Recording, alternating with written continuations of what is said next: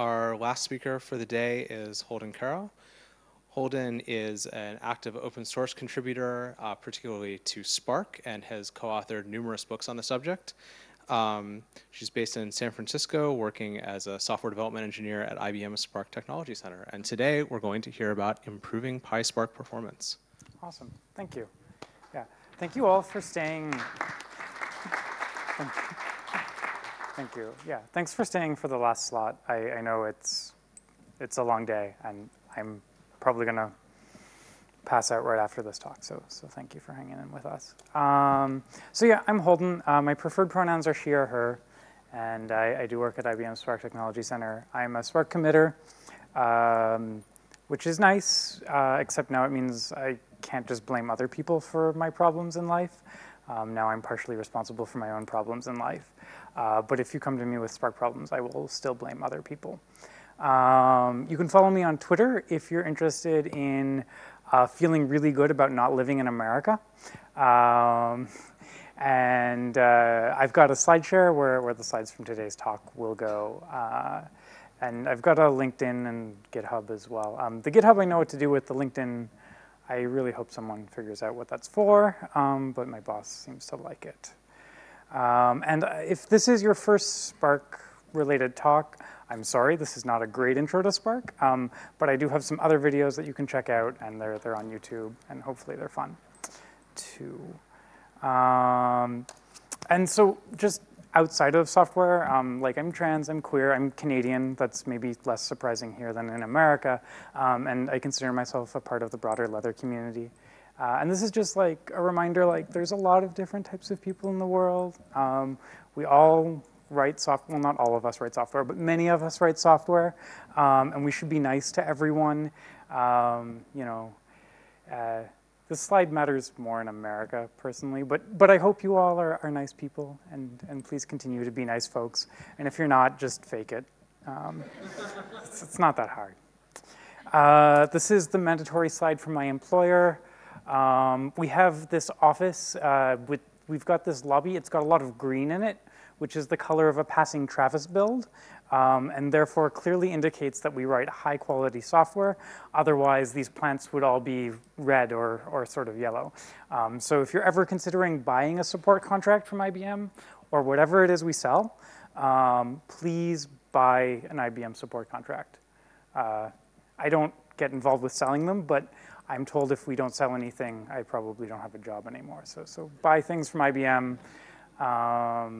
Yeah. There's a bunch of other people who I work with who work on Spark as well. So it's not just myself. I just happen to like drink a lot more coffee than they do and like talking to humans. So I tend to be around more. And we do a lot of work specifically in the Python area. The marketing people like this slide because it implies we do more work than we actually do. But you can see here we have a big number and our logo, and then we have some smaller numbers and some names of other companies. So definitely IBM is good, sure. Okay, so back to happy, like computery things. So what are we gonna talk about? I'm gonna talk about my assumptions about who you all are. We're gonna talk about how to reuse data inside of Spark because this is like a thing which we really should talk about more commonly. We're gonna talk about the challenges of working with key value data in Spark. I'm going to include the word count example again because everyone really loves word count, which is why it's in every big data talk ever. It's definitely a real world example. We're going to talk about sort of the Python specific challenges of working in Spark. And we're going to talk about, this is the part which is kind of sad, is how to call JVM code from Python. Because sometimes we still need to do it. And then I'll also promise you a magical shiny future where everything works. And the magical shiny future may or may not come, but it comes with like fake engine noises of vroom vroom. Okay, well, that was supposed to be funny. So I'm hoping you're nice. If you really don't like pictures of cats, this is not the talk for you. How many people know some Apache Spark? Huzzah. Okay, how many people have no idea what Apache Spark is? Huzzah. Okay, lovely. So if you don't know some Apache Spark, hopefully this doesn't scare you away. We'll do a very quick tour of it. Hopefully you know some good places to get coffee. I've been to like 6 or 7 so far in 2 days, but I still want to go to more places as well. So yeah, let's talk about what Spark is, since it appears that a lot of people don't know what it is. So it's a general purpose distributed system. This means that it's not just like a SQL system or not just like an ETL system. We can do pretty much arbitrary code inside of it, and it's pretty awesome and happy. Spark does ask us to do this like essentially functional programming type approach to data manipulation. So rather than doing things with like message passing, it really wants us to write things as map statements or flat maps and reduces. And essentially in exchange for restricting ourselves to this sort of paradigm, it promises to scale our stuff and make it super fast and fun. It's an Apache project, so it's not an IBM project, despite the earlier slides and what the IBM salespeople may imply. And it's faster than Hadoop MapReduce, and I really love Hadoop MapReduce. It set this nice low bar for us to just like hop over. And it's really good for when problems become too big for a single machine, which is probably why you care about it. And it's got 2 core abstractions, and we're not gonna spend a lot of time on the differences between them, but that's okay. So the terms that I'm gonna use in this talk are RDD, which is a resilient distributed data set. We can think of it as an immutable, magically distributed Python collection, and it totally works. You can put anything you want inside of it, except occasionally things will go boom if you try and put something larger than 2 gigs in a single record inside of it. But provided that your individual records are like reasonably sized, you can put whatever you want inside of them. Spark also has things called data frames. This tends to make people that work in Python excited because they think about pandas and data frames, and they think about a pandas data frame that's distributed, and that's really awesome. It's not that, but it sounds like that could be it, but that's not what we get. There's also these data set things. They're compile time typed. We don't really care about them because we're working in Python, but that's okay. So why do people come to Spark? So for people that are stuck in the Java land, they often come to Spark because they've got a MapReduce job. It's taking about 16 hours to complete. They search on Google, how do I make my MapReduce job faster? And they get a search result which says Spark is 100 times faster than MapReduce. And they're like, well, they probably lied, right? Like we all know vendors lie about benchmarks, but they wouldn't lie by 2 orders of magnitude. I'll get at least 1 order of magnitude improvement, and 1 hour is okay with me. And so then we trick them and they come into Spark, and then they're stuck coming to these talks. The other one is their data just doesn't fit in memory anymore. So when your data frame isn't fitting in memory, you come to Spark because you're like, I want my stuff to work, and it's just crashing. Sometimes people come to Spark because their data doesn't fit in Excel anymore, and I love those people, but yeah, it's slightly larger class problems that it tends to work better on. And the other reason why people come is magic and cat pictures. Yeah. More realistically, the other reason why people come to Spark is that unlike a lot of traditional sort of distributed systems, Spark ships with a large sort of variety of tools. So in addition to having this like sort of core raw level where we can write Python lambda expressions over our data and do really sort of arbitrary things, we've got a SQL engine, so we can write SQL expressions on top of our data. If you want to do streaming data, we've got some streaming stuff, and we have a bunch of machine learning tools. And these all ship together.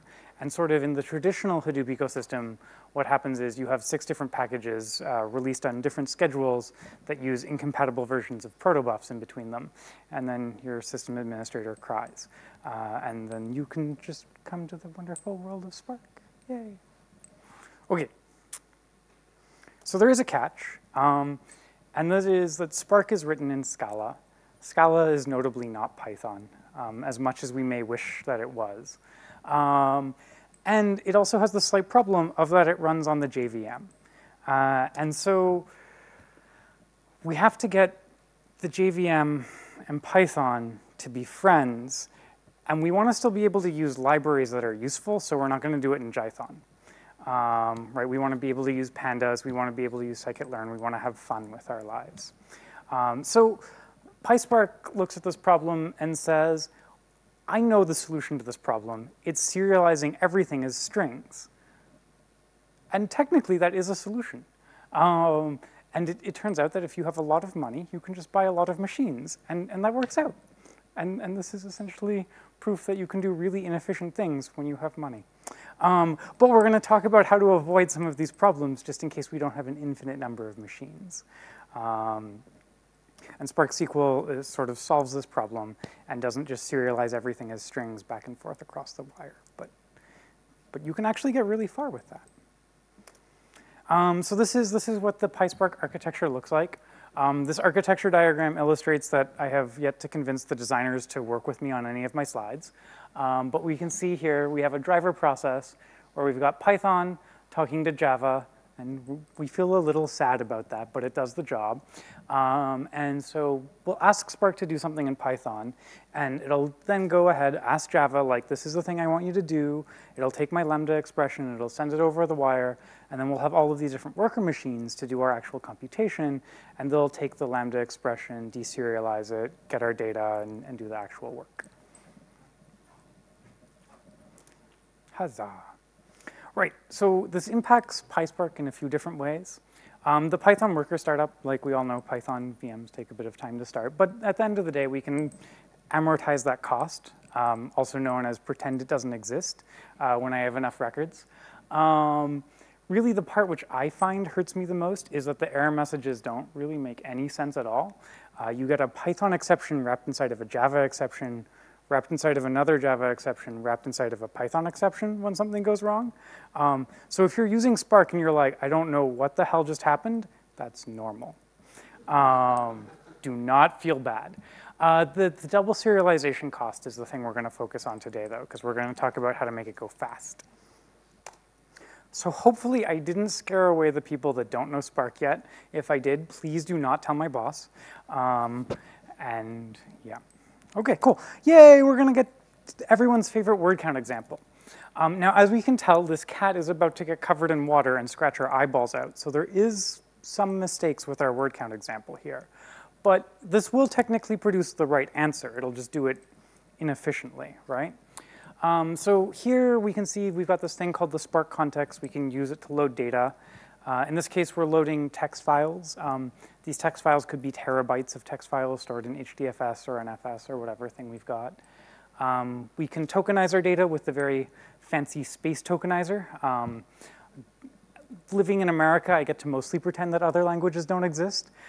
Here, I think you might not have that luxury, but so you put your fancy tokenization logic inside of that. Then we go ahead and we make our word and count pairs. We group them together for all of the same words, and we compute the sum. And this looks pretty reasonable, and so we save the result out. And then I go ahead and I'm like, well, it turns out that the data I'm processing is log files, and I'm really interested in knowing the number of times I've got a warning. So I'm also going to compute that data too on my same inputs, right? So what is wrong with this? What is going to make Spark not be super efficient in this case, right? We've complied to its contract, right? We haven't tried to mutate the RDDs. We've done essentially functional transformations, but things are still going to be sad, and we're still going to lose our eyeballs because this cat is going to be pissed off.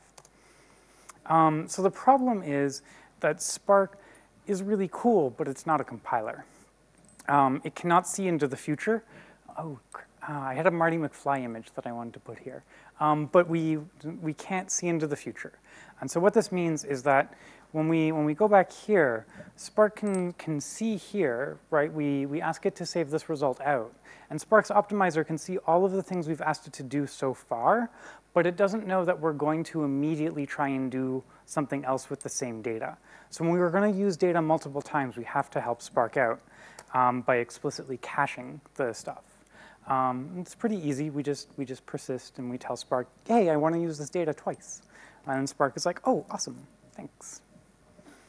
Okay, the other problem is we might have key skew with our data. And if we were doing this with like log files, we probably, if your code is anything like mine, you would have a key skew for the word error or the word warning. If you're lucky, you might have key skew for the word pass, Like that would be really exciting. But if you had humans, you might have key skew for zip codes or postal codes, because it turns out humans, we cluster in cities and we do these inconvenient things.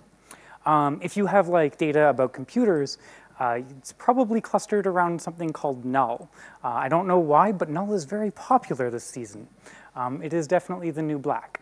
And so the problem is that key skew can make Spark behave in not so great ways, right? And at the end of the day, this is because the magic isn't perfect. And so essentially, Spark tries to split up our data amongst these different workers that we were showing earlier. But part of how this happens is it tries to do this by key.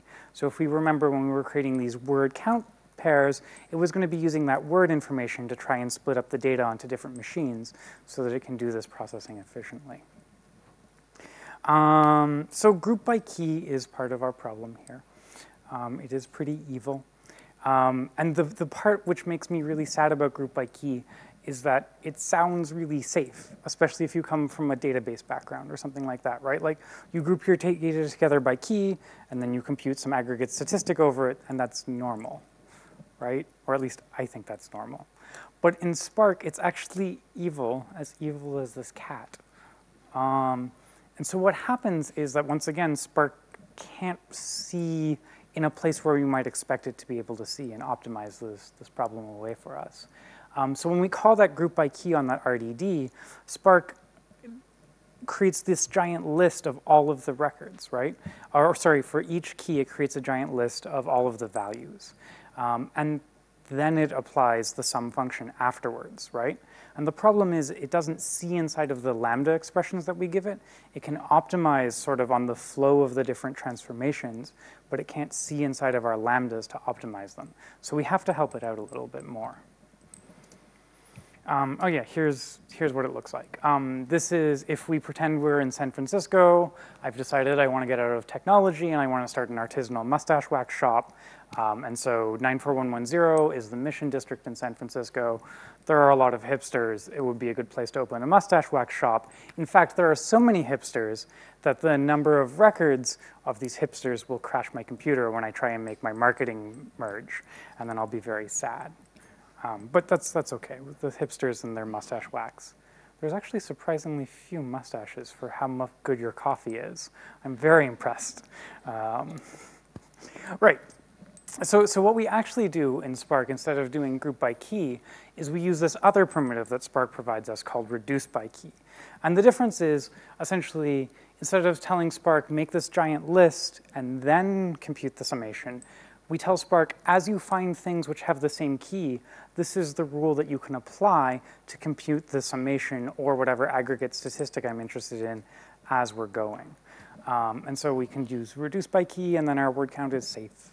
And we've got this nice 5-line example that we can claim is better than 100 lines of Java code, which once again, low bar, but it's nice. And we have this really safe reduce by key example. Here's an example that you can't read, but I assure you this is on kilobytes of data because I wanted this to actually succeed. But we've got some input data, and my shuffled right is larger than my input. And when we do this with reduce by key, what happens is we have some input, and then our shuffled right is actually smaller, because what happens is, as Spark is processing the data locally on each machine, it sort of applies this reduction before it even has to send the data across the network. So each machine is responsible for a piece of the input data, and then for each of the words, we reduce that count down in advance, and then we shuffle it around afterwards. Right. So whenever you find yourself using group by key inside of Spark, just use reduce by key or aggregate by key. Your life will be a lot simpler, and your jobs will succeed more frequently. But so even though, even if we do all of those things, right, like our Spark jobs will start to work, right? Like we've got Spark, and it's going to be in a good place. But we're still not going to be as fast as the Scala code that some other people are going to be writing on Spark, right? Like we're going to succeed on large data sets, but we're not going to be amazing. Like it would be a meets expectations instead of exceeds expectations. So the challenge is, even when we do our reduce by key, we have to copy data from the JVM to Python and back really frequently. Instead, we can use Spark's data frames, which, while not Panda's data frames, do really awesome things for us in that they take all of the operations that we ask Spark to do that it can understand really well, and it just compiles them down to sort of JVM execution plans. And this is really convenient because it means our data gets to live inside of the JVM without having to get copied to Python. And now this might sound sad to you, this might be like making you cry on the inside, but it makes your job run a lot faster, so even though like our data isn't living inside of Python, it's possibly worth it. Yeah, right, so essentially what happens is, instead of having a Lambda expression where we put whatever we want, we have to write things inside of this little DSL. And when we write it in that DSL, the operation can happen purely inside of the JVM. Now the nice thing about this is that we can do these parts first, and then we can start using our Lambda expressions when we want to get down into actually doing some really awesome scikit-learn stuff, right?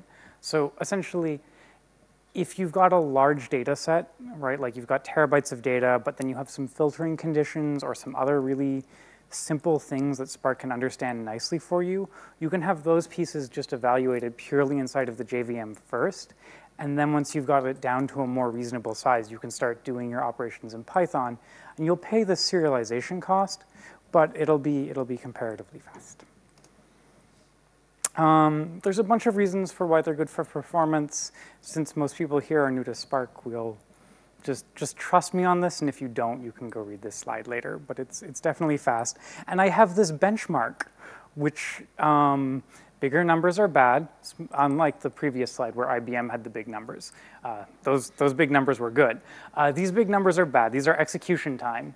Unless you're running on IBM soft layer, in which case, please use group by key. I think we charge you by the hour. Right, so we can see here, reduce by key in Python performs better than group by key, right? Like we actually succeed.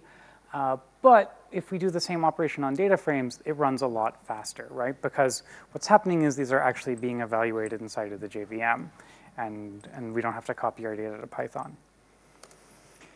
Yeah, here's word count yet again. I'm sorry. If I don't put word count in every one of my examples, they take away my big data license. And as a licensed big data professional, I live in San Francisco. Without doing big data, I really just can't afford the coffee. It's a rough life. It's a rough life. Thank you for laughing at my really corny jokes in the last slot. I really appreciate it. So, okay, there's another option, but we're running a bit low on time. Does anyone really like writing Java code? 2 people. Okay, cool. So find those 2 people, and you can get them to write the part of your Python code which is taking way too long, and then you can call it from Python inside of Spark. And for those 2 people, we'll talk later about how to make this happen. But we're gonna skip forward. Essentially, the TLDR is you can peel back the covers and do a lot of terrible things with Spark and Java if you really, really want to. But I don't think this is the audience that wants to do that. So instead, we're going to talk about the future. And the future is awesome, in part because it doesn't have to exist today, so it's a lot easier to tell you that things are going to work well and believe it instead of things that happen today, which I know are bad. So the future for Spark and Python is actually really exciting. We recently integrated Apache Arrow. Has anyone heard about Apache Arrow? Come on, hands. 2 people? There's got to be more people than that. Okay, Apache Arrow is really awesome. It's Wes McKinney and a lot of really cool people. It turns out finance has a lot of money, and they make kind of cool software sometimes. So we're starting to use Apache Arrow inside of Spark to accelerate the interconnect between Java and Python so that this serialization cost will go down, and that whenever we need to write our arbitrary Lambda expressions, they can go really fast even when we're working in Python. And so it's going to get better, I promise. You still have to use reduce by key. You can't use group by key. That's still always going to suck. but it's going to get better. If anyone is willing to share their UDFs in Python with me for benchmarking purposes, I would really appreciate it. People really just don't believe me when I keep giving them word count benchmarks and telling them that it's definitely worth it and we should integrate these changes that I thought up with over the weekend.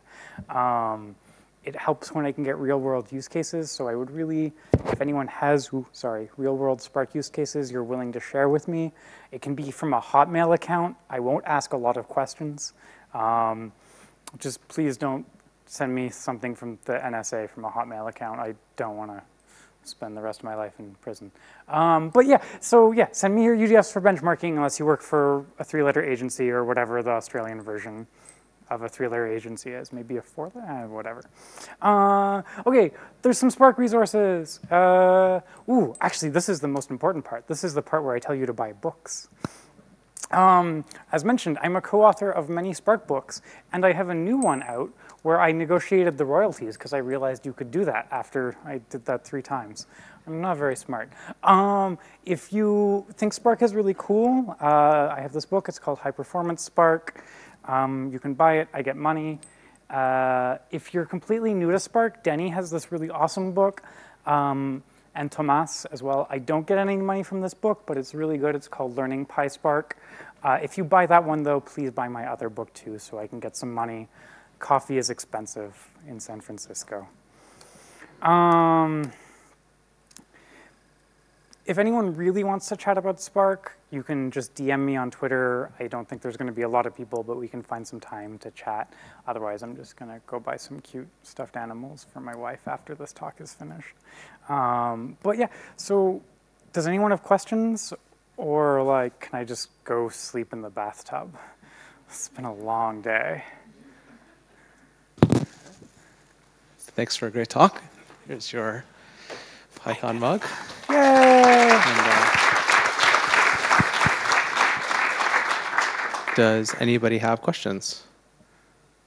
Okay, I have a question. Oh, crap. Which is about Arrow, because I don't know, I'm surprised that very few people raise their hands about Arrow because, I mean, maybe people who use pandas know it better as Feather, and that is kind of like the holy grail for people in bioinformatics and computational biology because we have to interact with our users and our code and getting stuff back and forth. So is that going to make this stuff really easy? Like, will we be able to just like dump stuff in Feather and work with it as if it were Feather and then do this stuff with it? Yeah, so the goal of this integration is that it's going to break down the barrier between Java, Python, and R, and we can all just live together in this happy space where we pretend the JVM doesn't exist, and write really awesome distributed systems code, and we can just like switch between these things.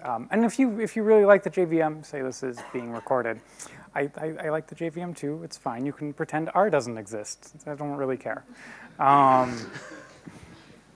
But yes, so the goal is that all of these things are going to actually start fitting together nicely. And the integration is finally, like, it's not finished, but it's, like, I mean, right now, if you have any stuff with date times inside of it, it's terrible. But, like, if you pretend that you don't have any time series data, it totally almost works. Other questions?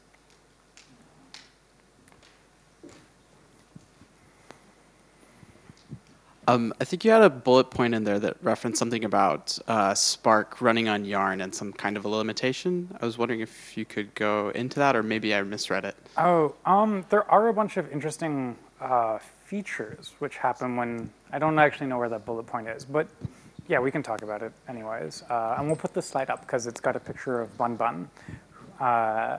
So yeah, Spark on Yarn has some challenges with Python, and this is that Yarn containers, you have to split your memory, you have to manage your memory essentially intelligently, and Spark doesn't do that when it comes to Python. We reserve 90% of the memory for the JVM and 10% of the memory for everything else, and so if you're using Python, all of your data has to fit in 10% of your container memory, and that's kind of rough. But the nice thing is, like, there's this magic knob and you can just tune it And most people end up tuning it by experimentation, also known as just binary search until your code starts working. Any other questions? All right, well, let's thank Holden again for a great talk. Thank you.